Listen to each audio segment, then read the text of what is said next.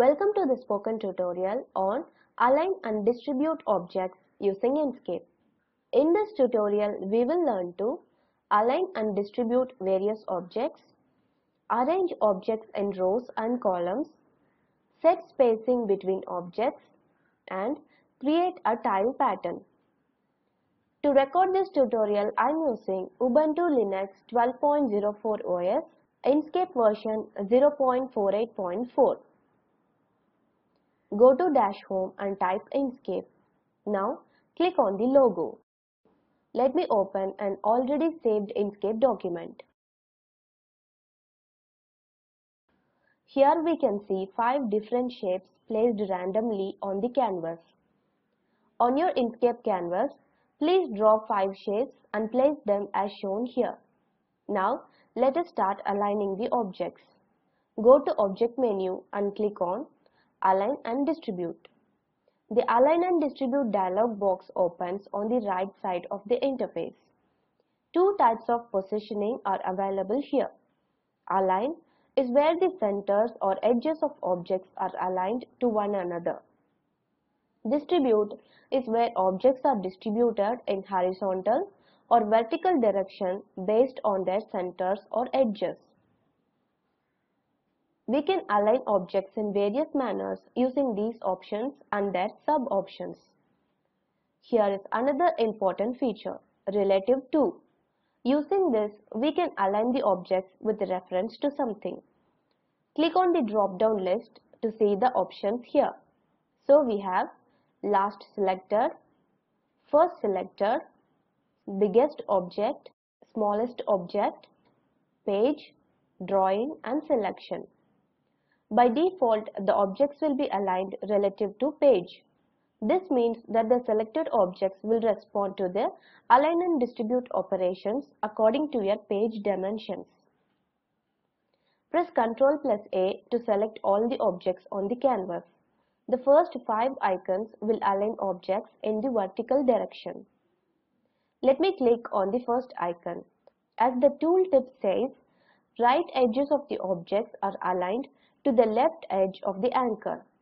Please recall here the anchor point is page as the relative to option is page. Notice that two objects are overlapped now. Overlap may occur based on the closeness of the objects in the previous arrangement. We can correct this by clicking the Remove Overlaps option, which is below the Distribute option. Now the overlap is removed.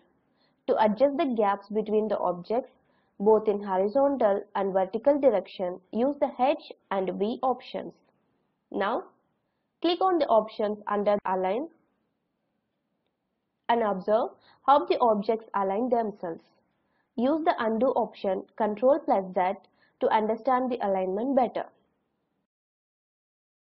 The tool tips are quite useful to help understand the alignment.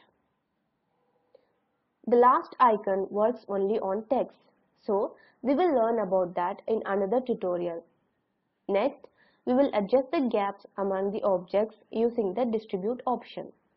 Since the objects are in vertical direction, we have to use the last 4 icons under the Distribute option.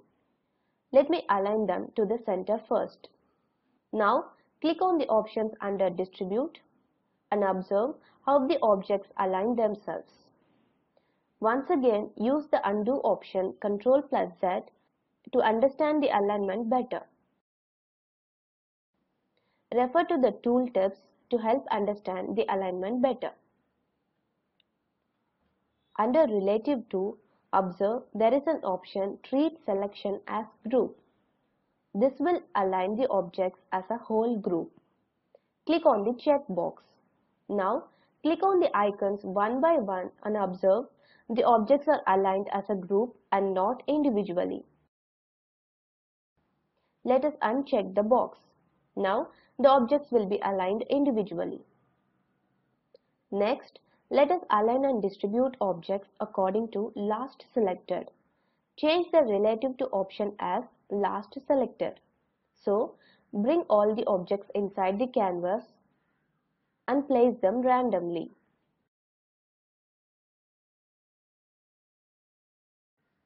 Select the objects one by one. Select the circle last. As before, click on the icons one by one.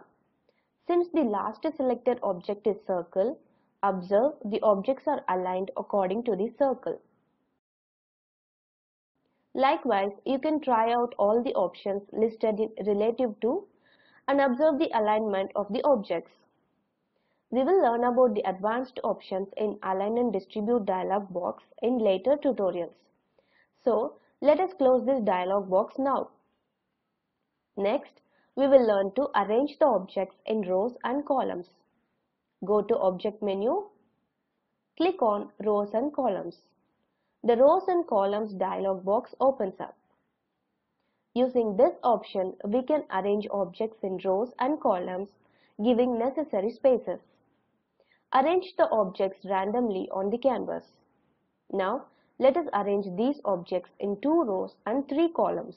So, change the row parameter to 2. Observe, when the row parameter is changed, the column parameter changes automatically. Click on Arrange button at the bottom right. The Align option helps to align the objects in the right, center, and left. Check it one by one and observe the changes.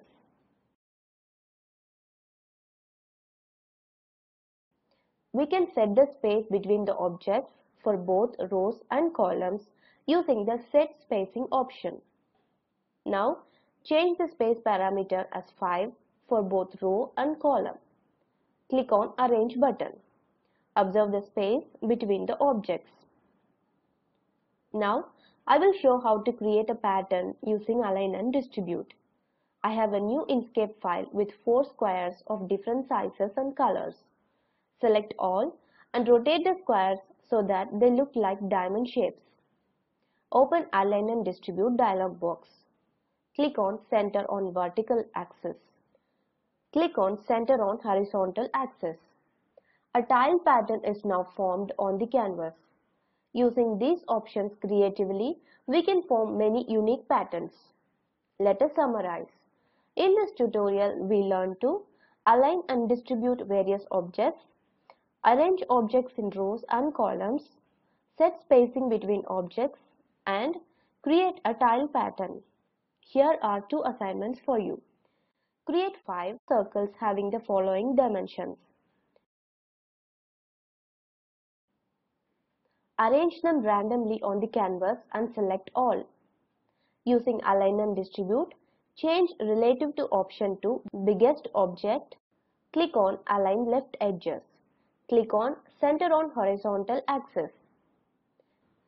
Create 6 squares of blue color and size of 100 by 100 pixels. Select all squares and open rows and columns. Arrange them in 3 rows and 3 columns. Set both vertical and horizontal space parameter to 20. Your completed assignment should look like this.